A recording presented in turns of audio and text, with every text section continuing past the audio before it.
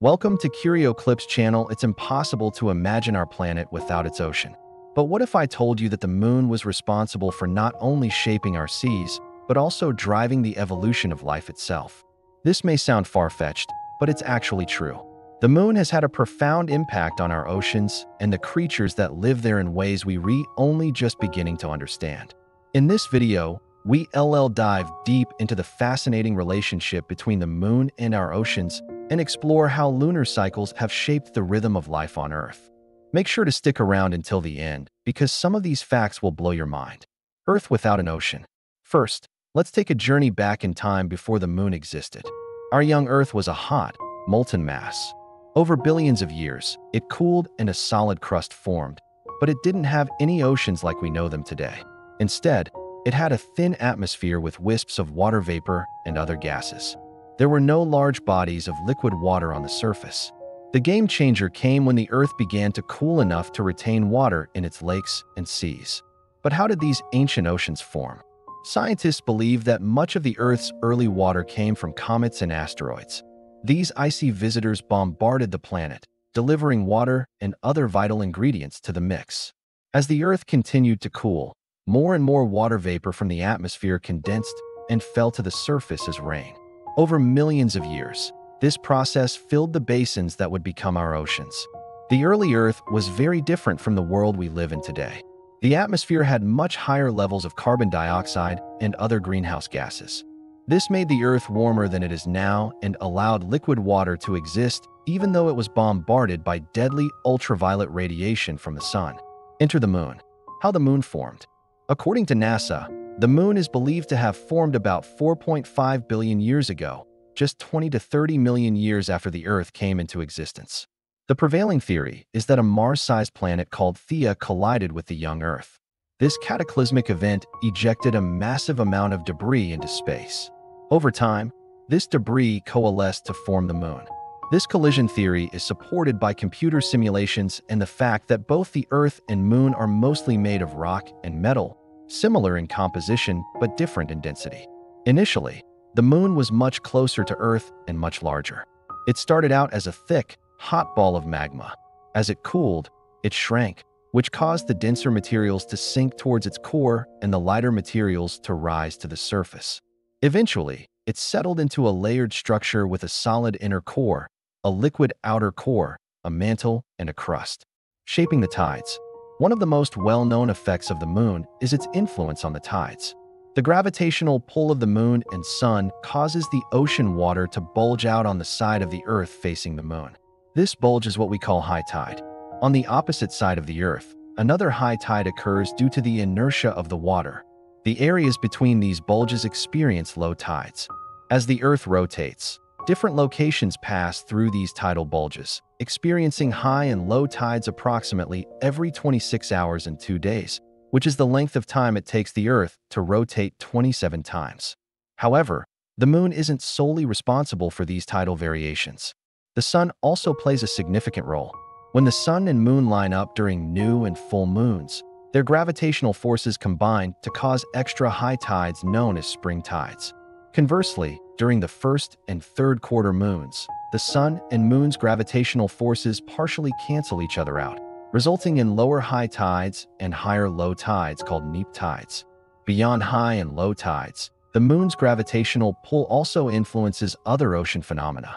For example, it affects the strength and direction of currents, causing upwelling and downwelling that bring nutrients to the surface waters. These movements support phytoplankton growth, forming the basis of marine food webs. Additionally, the moon's influence extends to the behavior of marine organisms. Many creatures use the tides to navigate, find food, or reproduce. For instance, some animals like fiddler crabs build burrows in the moist sand at low tide, only to retreat into those burrows as the tide comes in. The moon's gravitational force also causes ocean water to be pulled toward the poles and away from the equator, a phenomenon known as ocean debulking. This, in turn, affects global weather patterns, including the formation of hurricanes and other tropical storms. Tidal power.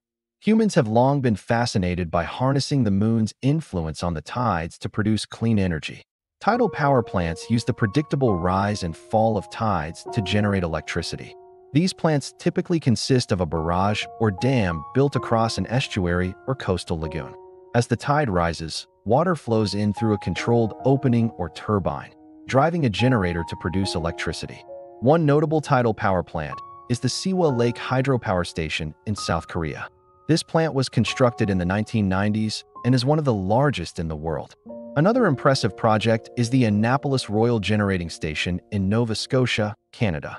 This plant features a unique tidal turbine design that can capture the energy of both incoming and outgoing tides. Tides in life.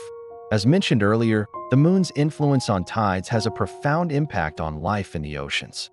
The rhythmic rise and fall of water levels shape the habitats of countless species. Intertidal zones, the areas between high and low tide marks, are particularly influenced by these lunar cycles. Creatures living there must adapt to constant change, dealing with fluctuating oxygen levels, salinity, and the risk of being left stranded as the tide goes out. Mussels, sea stars, anemones, crabs, and other organisms have evolved various strategies to thrive in these challenging conditions. Some, like mussels, use their strong threads to anchor themselves to rocks, while others, like sea stars, can move quickly to stay submerged. The rhythmic cycle of tides also affects the behavior of marine animals.